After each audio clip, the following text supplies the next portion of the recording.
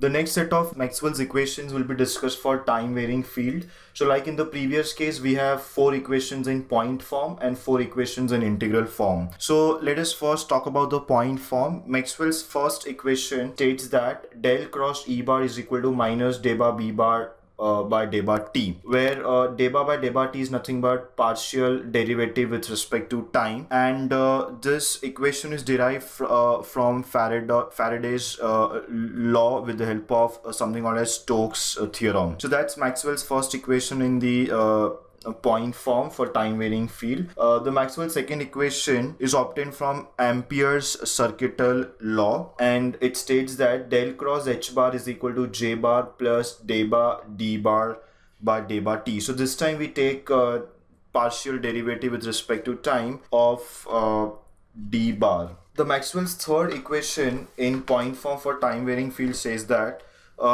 del dot d bar is equal to rho v, which is exactly same as Maxwell's first equation for a static field that we have discussed before. And Maxwell's fourth equation is in point form for time varying field is del dot b bar is equal to 0, which is again Maxwell's same as fourth equation for a static field. So this Maxwell's equations for time varying field, they relate the electric and magnetic fields to each other. Let us now go through Maxwell's equations for time varying field in integral form. Let us go through the various terms that we are using here. E bar is the electric flux intensity, B bar is magnetic flux density, H bar is magnetic field intensity, D bar is nothing but electric flux density, rho v we had already defined before, it's volume charge density, J bar is nothing but conventional current density. Let us go through the 4 equations in integral form.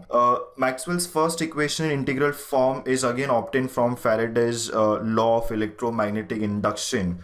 It states that closed integration of E bar dot dl bar is equal to minus surface integration of d bar b bar by d bar t dot ds bar. So left hand side is the line integration, the right hand side is the surface integration, and both come out to be exactly same.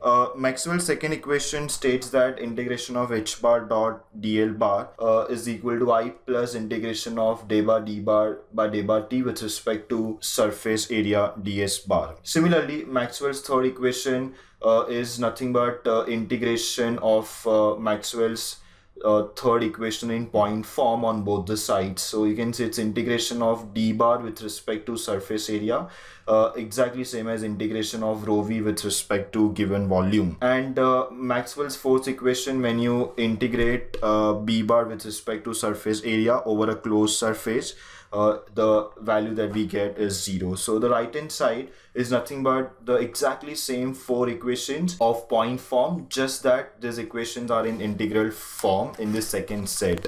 So these are the 4 equations which were defined for time varying field. Let us now discuss another set of Maxwell's equations which are defined for free space. In the previous sections, we discussed Maxwell's equations for static and time varying fields. For the free space, the conduction current density J bar and the volume charge density are 0.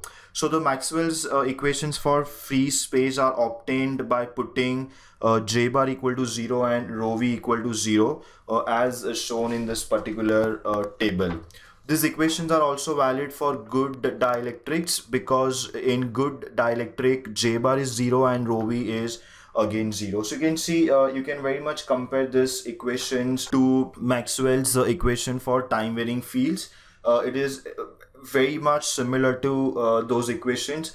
Wherever we had J bars, if you remember the second equation in point form, the right hand side was J bar plus d bar d bar by d bar t, that J bar becomes 0 here, and also the capital I in the integral form becomes 0 because of that, because if there is no current density, the current will also obviously be 0, which also holds true for dielectric, that there cannot be any current flowing through perfect dielectric.